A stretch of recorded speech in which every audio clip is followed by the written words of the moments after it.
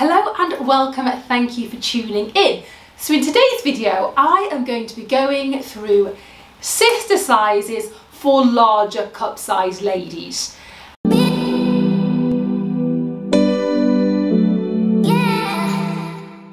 So before I get started, I have a favour to ask. If you don't mind, could you please like and subscribe to the channel? It really helps it grow. And it helps share this information with other people that would be interested in this.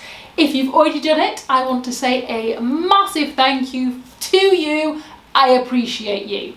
Back to the video. So I did a video previously on sister sizing and it kind of covered the smaller cup sizes, and I got requests to go through the larger cup sizes. Let's get into it.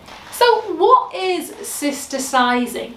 Sister sizing is where you can wear sizes in and around your actual bra size. So for instance, you've been measured at a bra store and you are a 38J.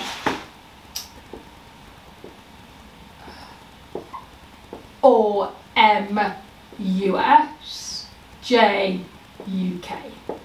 So you first need to know what size you are and which country's measurements you're using. I'm using just the UK and the US because they're the most common.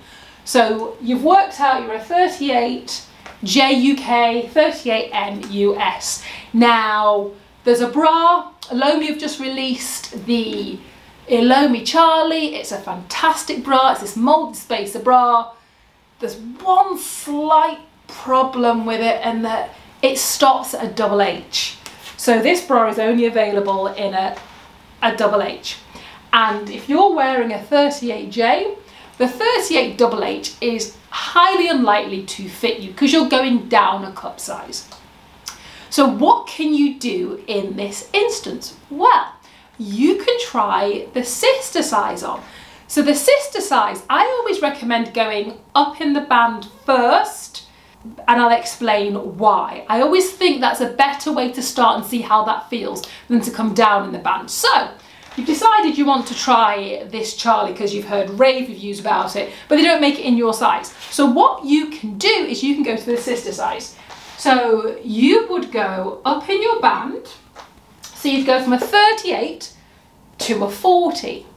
You would come down in your cup size to a double H, UK, or an L. Now the reason that you come down in your cup size is that the cups are not all made the same.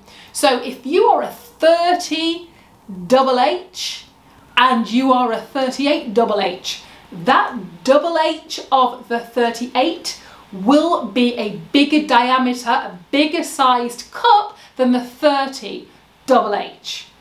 And this is where people get themselves a little confused. Everybody thinks that the letter is just going to be the same size for each band size, and it's not. The diameter changes by an inch every time the band gets bigger. So you need to keep that in mind. So as your band increases, you need to come down in the cup size. So you've got the Charley now, so you're like, oh, I can try a 40 double H because that's my sister size and I can see if that works. This is also a great method if, for instance, you are wearing a 38J in one brand and then you go off and you try a different brand, and in that different brand you're finding that the band is way too tight but the cups are fitting. You can try your sister size, and with your sister size there are three different sizes that you can choose that are all related to each other. So I've shown you the example of this is your true size, this is your sister size, but you can also go the opposite way. So you might have tried the 38J on and it's just way too big in the band. So you can actually go down in your band size. So you take yourself down to the 36, but here you have to go up in your cup size, because remember what I said before? Each cup size, a diameter, changes by an inch. So with you going down in your band size, your cup size is also going to be smaller by an inch. So we need to take you to the double J. So we take you to a double J or NUS. So I'm hoping this is kind of making sense so that you know how sister sizing works. So these three sizes in the bra world all equate to the same fit, and when they say the same fit, it means the same fit for the cup size. What I tend to find with the band size is sometimes it can work, sometimes it just doesn't, but you have to try it to find out.